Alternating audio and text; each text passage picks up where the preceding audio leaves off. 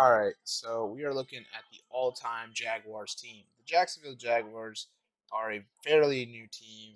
You're looking at established in November 30th of 1993.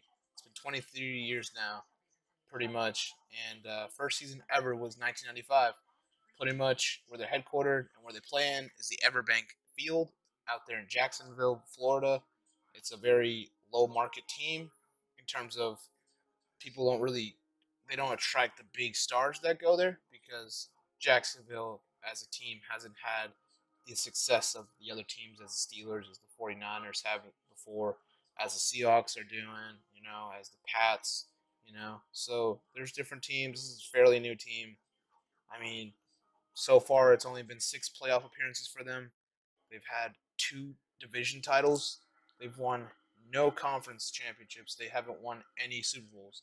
So this is a very young team that right now has the head coach of Doug Marrone, and they're just trying to figure it out. They really are. I mean, overall, a record of 156 wins and 197 losses. So a team that loses more than wins is going to have a rough history. But there have been very great highlights out of this team, and we should definitely look at the all-time players to see what all these guys are made of, and it's going to be fun. QB, Mark Brunell. We're going to start right there at the quarterback position. You need a guy there that can throw the football pretty much. This is a guy that a lot of people know as a backup, but he actually was really good at the start of his career being a part of this team of the Jaguars, this 90s team where they got to 2 AFC championship games, didn't get to the Super Bowl, but I mean, what better can you have than having this guy just really, honestly, it's a guy that deserves it. He's been around for years, it feels like. I believe it's been for 15, 16 years or so, 17. So overall, fantastic quarterback. And, getting drafted by the Green Bay Packers and then going to Jacksonville. And in Jacksonville, he had a really good career. He had actually played there for 8 years. And in that 8 years, I mean, he was throwing pretty well. And overall, I feel like this is the best QB out of the Jacksonville Jaguars organization. Blake Bortles is just he's got a lot to definitely learn. David Garrard, fantastic, but I see him more as a backup. If I were to have backup list, I'm not going to have him just having starters. So the starter of this QB of this team, of this franchise, is Mark Brunell. He's the best quarterback that Jacksonville has ever had in their entire history. And honestly, I really, really like this. I like this entire start of their team now. Because Mark Brunell can run too. If you put him there in a great age, obviously, if, they're all young and stuff. He's a good runner. He's a good passer. So fullback, it's going to be Greg Jones. Greg Jones, terrific guy, big-bodied guy, going to block, going to do well doing that. When he has to run the ball, he will. He has done it. Pretty much played every single year of his career except one as a Jaguar, so he does deserve to be on this list. 6'1", 248. He's going to get it done. He's going to block for the running back that you'll see, who I have next. And I think that's a great tandem of having him and the running back. And you need a running back right now. So who's going to be your running back? Your running back is going to be Fred Taylor, the best running back in this franchise. Yes, you can make a case for Maurice Jones-Drew. I think Maurice Jones-Drew is fantastic. A guy that was probably my mom's height, and that guy was able to have run 80 yards, bring everyone down, literally have 6'5" people dragging 6'5" people around. That's fantastic. But Fred Taylor he's a very impactful guy. He deserves that crown of being the best running back because he has had one of the best years. And overall, I mean, when you look at the numbers, it all goes down. He has over 11,000 rushing yards.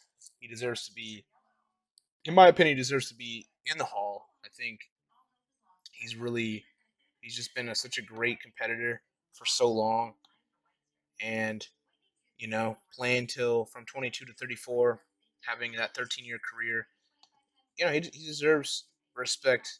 And I got to give it to him. I got to give him this spot. I think having Mark Brunell, having the fullback of Greg Jones, and having Fred Taylor, that's a pretty great backfield. I really enjoy that already. I think that will work tremendous, and it'll help this team.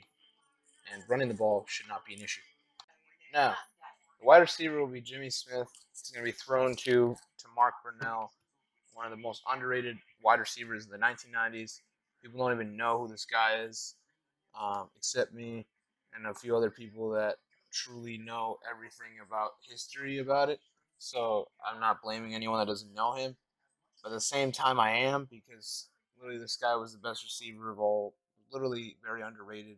Guy that should be in the Hall of Fame that isn't. A guy that's never recognized for anything, because Jacksonville, Florida is, it's a smallish city. People don't really know much about this team. This team's young, but this guy, five-time Pro Bowler, guy that at one point, kept having 80 plus receptions, a lot of receiving yards, had a lot of touchdowns. He was pretty much Mark Brunell's favorite target, and I feel like having him is a big, big thing. And his name is Lightning for a reason.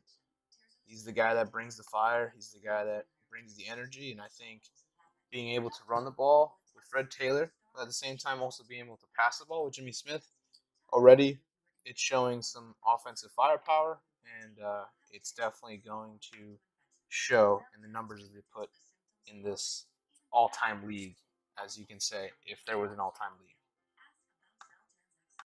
Okay, so when there's a storm, you have thunder and you have lightning.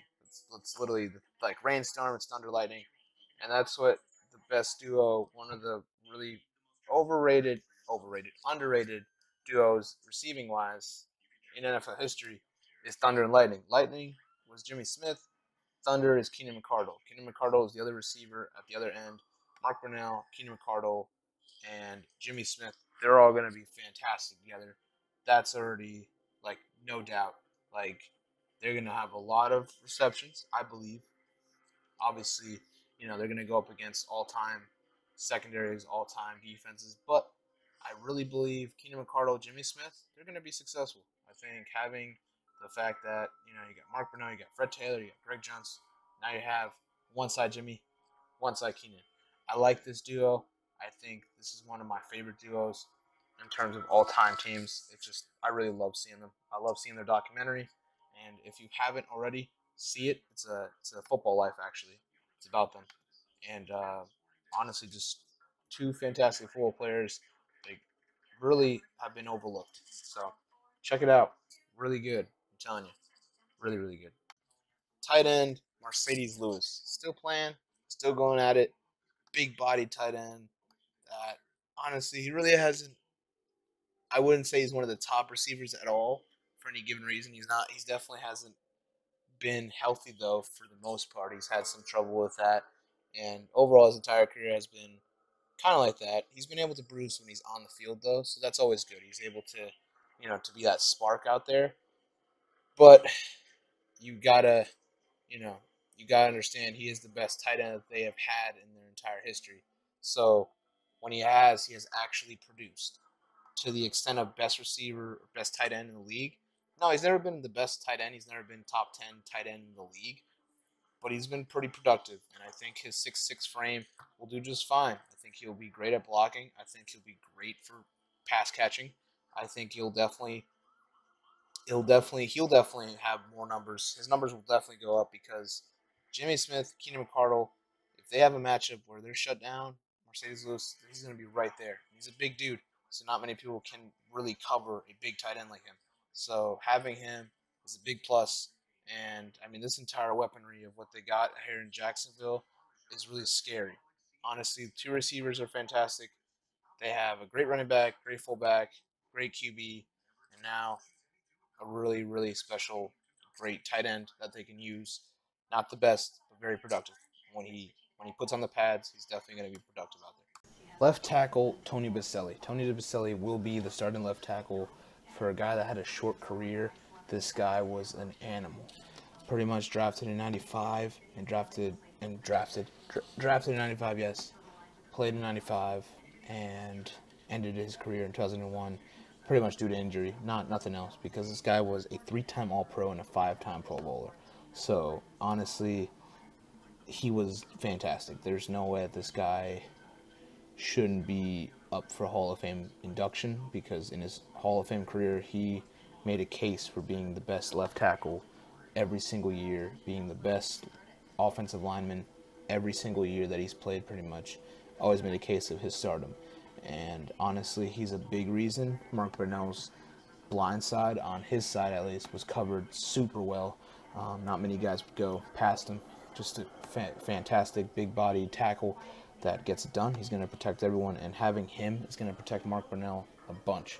So yes, I really enjoy having Tony Baselli as a left tackle out there. I think he's going to be, he's the man, dude. He's going to be fantastic, and I have a lot of confidence in this guy going forward on this line. Left guard, Vince Manuwai.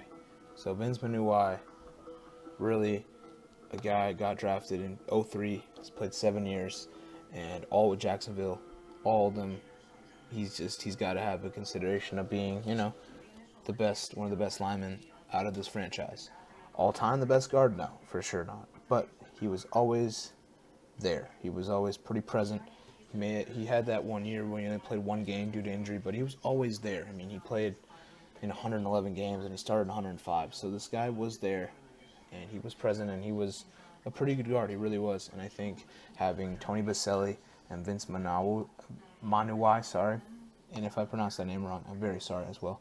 But having those two guys there on that side, that left side of the line, that's going to create so much open space for Fred to kind of get holes in, because those two guys are, like I said, they're big guys, like they're big dudes, and having those two guys blocking that, having open lanes for Fred, having open lanes for Greg, having some space at least for Mark Brunell to kind of shift over there and see what he can do, maneuver around to get, one of those receivers there. I really enjoy those two line. It's already a really good line from those two right now. Center, Brad Meester, exactly what you need. You need a really tough nose center kind of guy, especially if you want to be a great line. You got to get great line. You got to get great linemen in there. You got to get line that really can come together. And for those moments in that game, they're gonna be nasty. They may be friends with the other side of the opponent. But you need a guy that's gonna be nasty. Brad Meester, low key, nasty guy, great center, has been there for a very long time. Also because he's the best center that the Jaguars franchise has ever had. Again, this is a very young franchise, so really all their players here, you'll see some of them are, fairly new, still playing, or, their careers definitely, you don't know much about him, but he was a guy that played almost every single snap pretty much for the Jacksonville Jaguars, switched from left guard to center, so his flexibility is there, and just overall, I really, really enjoy that. Like right now, that left side of the line with the center right now, that's complete. I really like that. Now we'll have to see the right side and see how that does, but right now, I really enjoy what they got. Center position is exactly what you need. Brad Meester, fantastic. So overall, yeah, I really enjoy what I got in terms of what they got. What I got in terms of how I made the list. I really enjoy how I put this together in terms of who's trying to get who's every position. But who the Jacksonville Jaguars have as a franchise, yes, I really enjoy their entire, so far, this entire roster, so far. Right guard, Chris Naioli. So the other right guard, to get with Vince Manuwai, is Chris Naioli. 2 Hawaiian natives, honestly, big guys, 6'2", 6'3", over 300 pounds. This is a really big line, dude. This is guys that are over 300 pounds, and they can move. They can move pretty well. So overall, I like everything about this right now. Naioli, not like Manuwai, where he was drafted by the Saints, didn't get to Jacksonville till 2002, but a part of Jacksonville. He was pretty much a part of every game except 2007, where he just played 8 games, I believe due to an ankle injury, but I'm not sure. Overall, reliable lineman, and linemen that I know will clog up a lane, a big lane. These are big dudes, so they will clog up some good lanes for running backs for this offense that's supposed to achieve offensive greatness. So honestly, I really like this line. This line's huge, and I mean, every line is huge, but this line's huge. So honestly, I enjoy this line. We'll just have to see how they do up against, top defenses of all-time teams, though. Right tackle, Maurice Williams. Really enjoyed this thing. Is right tackle Maurice Williams. I think a really productive line. Probably, I would say, the weakest guy on the line, though, unfortunately, just because his career has been diminished due to injuries for the most part.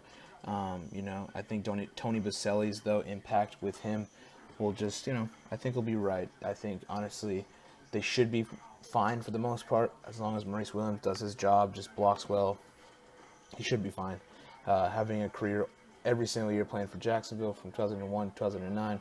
So this guy has had a lot of good history in terms of moving around. I mean, he was a right tackle, but there was a point where he had to play right guard for a bit, and he did pretty well. So you can see he's a flexible guy. He's able to expand.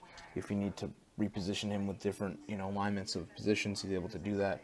It just shows that he's a good player, and he's able to play and not complain of where he's at. He can be a tackle, he can be a guard, so pretty great. But yeah, still, like I said, due to injuries, he may be kind of the weakest link on the line. But his big body should make up for it, like I said, as long as he continuously listens to Tony Baselli's words of wisdom. I think he should be fine. I still would be cautious in terms of Mark Brunell's back about that. That right guard is pretty great. I really do like the right guard. Right tackle is great. Not as great as the left side. So I would say the left side's more covered than the right side. But for the most part, this line is pretty complete. This offense is pretty complete. And that pretty much ends my entire offensive side of the Jacksonville Jaguars all-time team.